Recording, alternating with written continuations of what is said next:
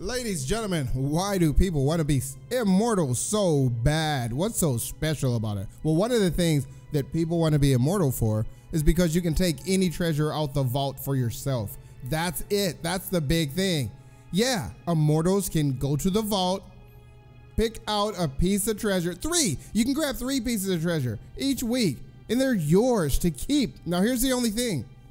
If shadows have taken it out first, then you don't get that one. So that's why they're trying to defend the vault. You will see like triple stat items, super good stuff, and you're defending it because you hope that if they do get something, it's not going to be the one that you wanted. How do you pick your items though?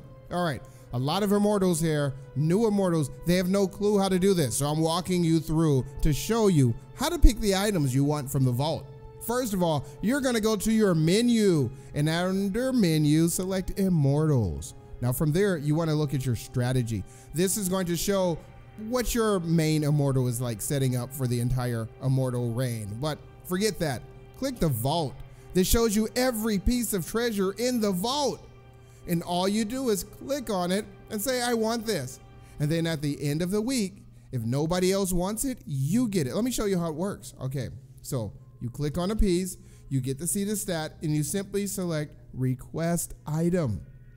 At the end of that week, if nobody else requested it, bam, you got that item. Now, if there's multiple people, a few names under here, the one with the highest amount of points is the one who's going to get it. So people, it's just like DKP back in the old days. Those of you who know about dungeon kill points, we played like EverQuest, World of Warcraft, all that kind of stuff.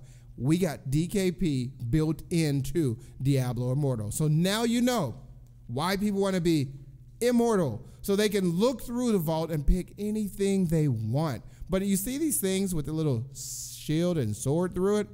That means shadows have already gotten that one. What did we lose? Oh, we lost this. It's so horrible. I want it back. But you can't get it back. They already have it. So they've been gone there pilfering our treasure again and again. And they're getting all the best. Oh, wow. This one was actually good. So they got a triple stat. Something that's nice.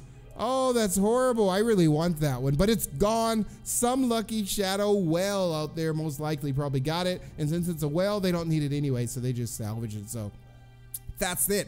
That's the whole thing. So for you new immortals, now you know how to reserve the treasure directly from the vault, take it out and put it in your own pockets. And for you shadows, yeah, you got a hint of what's in our vault. It doesn't matter anyway. You're going to be going through. It's all up to RNG if you will get that item or not. Some people might be saying, oh, well, you showed them the vault. They're never going to give up now. It doesn't work that way, bro.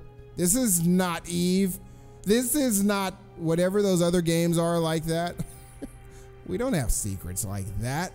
A lot of people got alts. They're already here. They already know what's there, all right? So anyway, I hope you like this information, and it's going to help out the new immortals. So you people know what to do. Get your treasure, people. Go ahead. You can go up to 3 per week. Good luck. Hit subscribe. Savadious signing out.